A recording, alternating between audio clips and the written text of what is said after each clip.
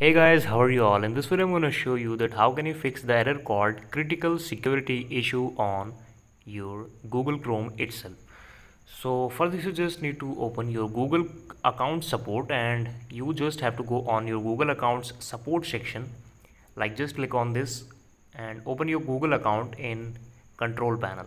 And you can see there is a lot of options of lot of questions here, and we will just search our account security here and go to the suspicious activity. Just click on it and you can see there is a lot of option. You can check your account from here and you can assure that your account is protected and your account is safe now.